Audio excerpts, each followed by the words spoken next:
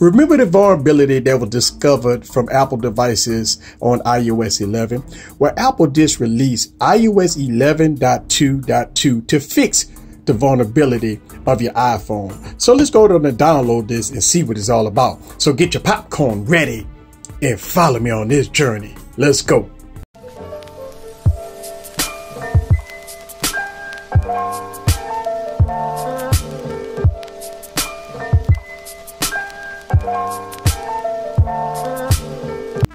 What's up, guys? This is Eric again with another video. So Apple has released the security patch for your iPhones. Now here I have an iPhone 10 and I pulled out the iPhone 6, not the 6S, not the 7, not the 8. I pulled out the iPhone 6.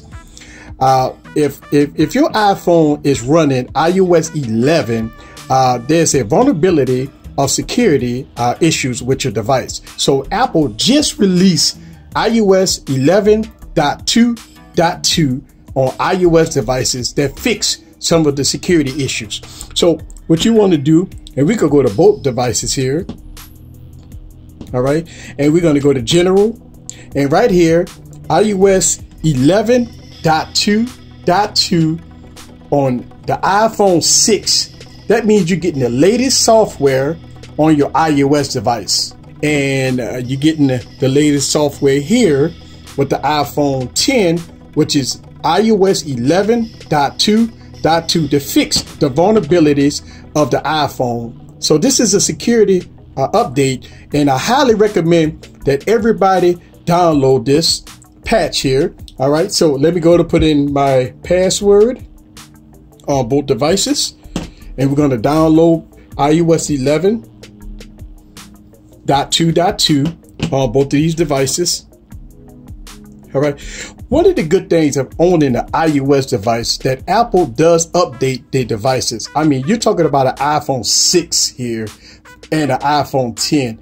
The iPhone 6 is a very old device, but it's running the latest software along with all your iOS devices, ranging from the iPhone 6 on up to the iPhone 10, which is a good look for Apple. Okay, so as I'm doing this update, I'm noticing it's about 15-20 minutes in, and it's taking an awful long time to do this very short update.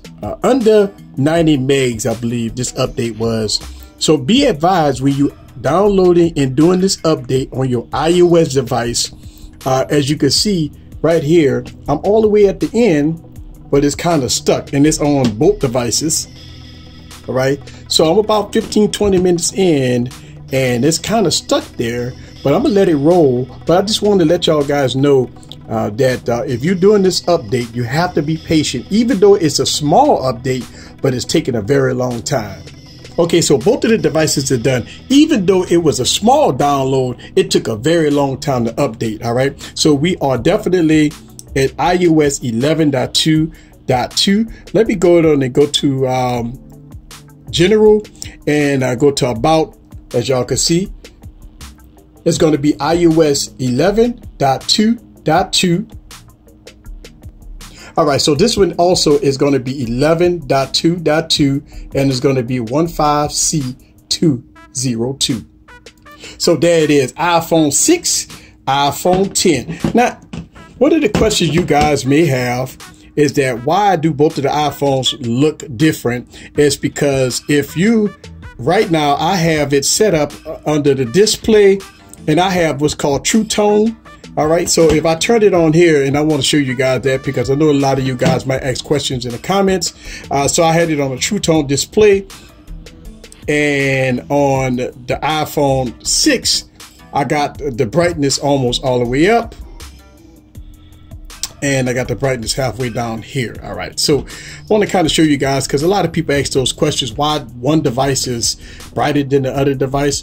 But there it is. Now, you want to download this. It's because this is for the vulnerability of your iPhone. We had a security issue with iPhones and iOS devices. So you want to download iOS 11.2.2 for security purposes. This is Eric from Easy Computer Solutions. Leave your questions down below. Let me know what you think about the iPhones in all its glory. iPhone 10 And the very old iPhone 6 has the latest software rolling. See you guys on the next video. Peace.